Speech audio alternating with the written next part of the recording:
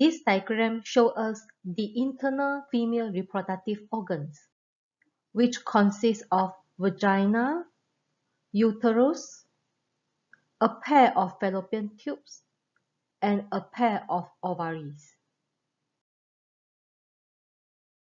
In this subtopic, we would like to focus on the organ ovaries because this is the site of oogenesis, which is a process to produce ovum, or egg cell, which is in plural ova, which are the female gametes.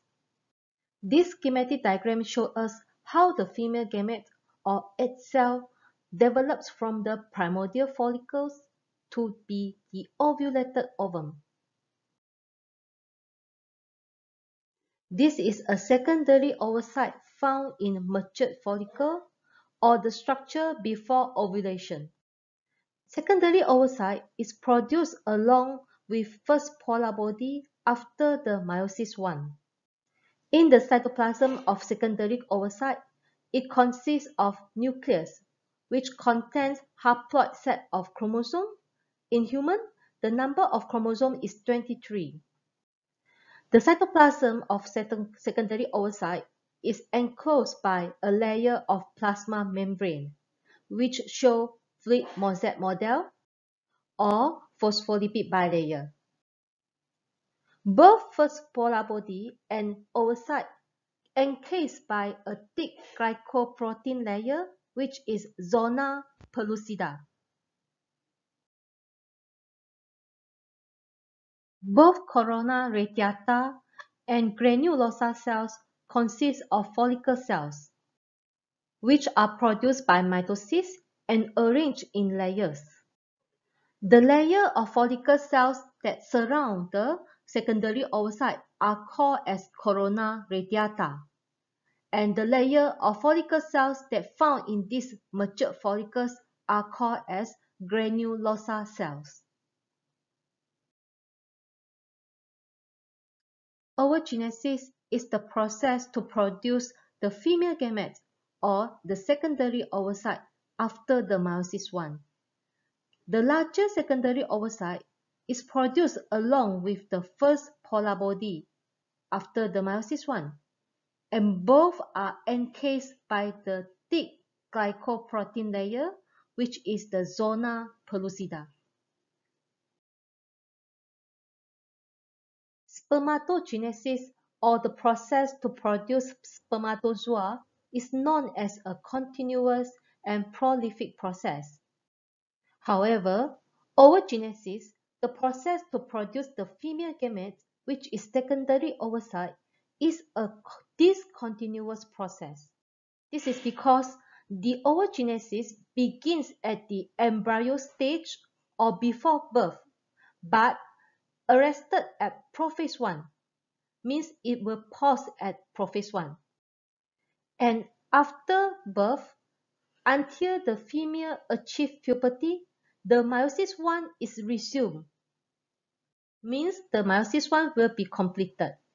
But the whole process of meiosis I and meiosis II will be completed when the secondary oocyte is fertilized by sperm. Oogenesis begins before birth or during the embryo stage. Both ovaries of the embryo contains large number of diploid primordial germ cells. Each primordial germ cell will undergo mitosis to produce two diploid daughter cells, which are oogonium. The diploid oogonium are identical to each other and that they contain primordial germ cell in embryo stage will undergo mitosis to produce two oogonia, which has the same number of chromosomes with the primordial germ cell. At the third month of embryo stage, each oogonium will undergo mitosis to produce two primary oocytes. The two primary oocytes are identical to each other and contains the same number of chromosomes with the oogonium.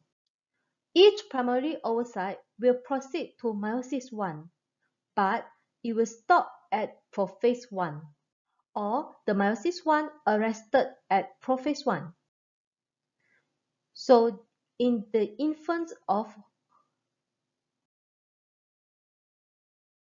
Therefore, the female are born with primary oocyte within small follicle in their ovaries, and the primary oocyte are arrested at prophase 1.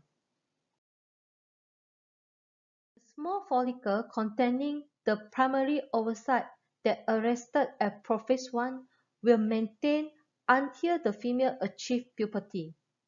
At puberty, the anterior pituitary gland of the female begins to produce follicle-stimulating hormone, or FSH, which stimulates the development of follicle in the ovary of the female.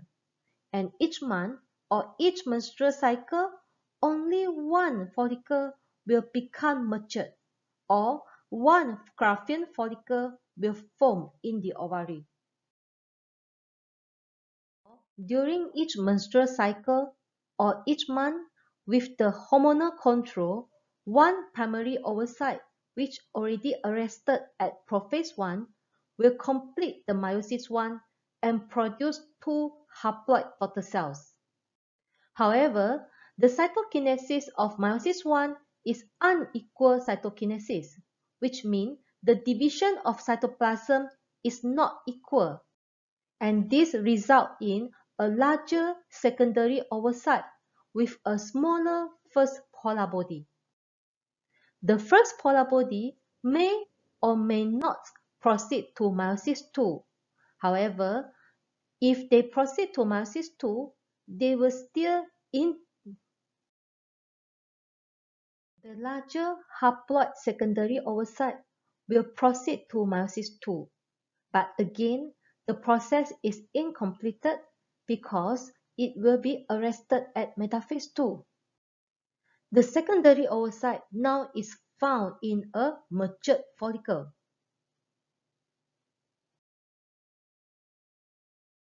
Under the hormonal control of menstrual cycle, the haploid secondary oocyte is released from ovary into fallopian tube through ovulation, and the secondary oocyte is enclosed by a thinner layer of follicle cells. The rest of the follicle cells are termed as rupture follicles, and under the hormonal control, this rupture follicle will develop into a corpus luteum. This tissue is degenerated if no fertilization occurs. Stimulated secondary oocyte, or the secondary oocyte released into the fallopian tube, is arrested at metaphase 2, and the meiosis 2 is resumed or completed with the fertilization of sperm. So, when the sperm able to penetrate the phospholipid bilayer and reach at the cytoplasm of the secondary oocyte, the meiosis 2 is completed by producing 2 haploid cells, which are ovum and second polar body. And again, the cytokinesis of meiosis 2 is unequal. So, the ovum has larger size due to the larger cytoplasmic volume, and the second polar body has smaller size. So, this is the ovum with the haploid nucleus, which contains the 23 chromosomes, and the second polar body will be disintegrated eventually.